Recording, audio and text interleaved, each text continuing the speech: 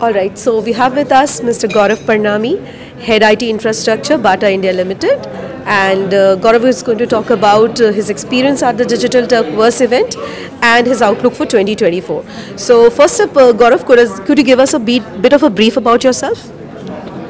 Absolutely, thanks indeed. See, I've been into the industry for about 18 years, and I've been into the network infrastructure, the IT security piece, primarily predominantly onto the cyber security part. And I think the kind of exposure which we have seen within the industry, and these kind of sessions which provide the insight, and that's pretty valuable what we get out of these.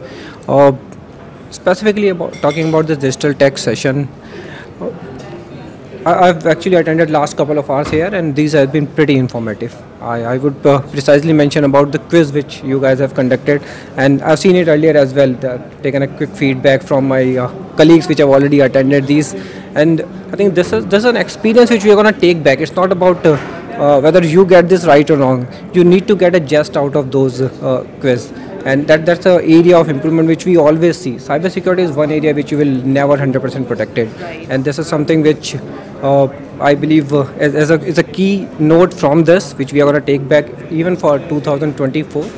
We do have quite a lot of strategic initiative which we have taken, and I believe the partner ecosystem which we work with, they're going to come along and then make us become more secure, more agile when we handle all these upcoming threats coming in. I mean, it's not only about the technology piece which we bring in for security, but also the threat vectors who are working into the industry. They're also making use of the generative AI, all the new tools, which creates just an environment or rather a panorama around us where we need to ensure that we have a right ecosystem, right point solution available, which makes us secure. So that is what are going to be our strategy and initiatives for 2024.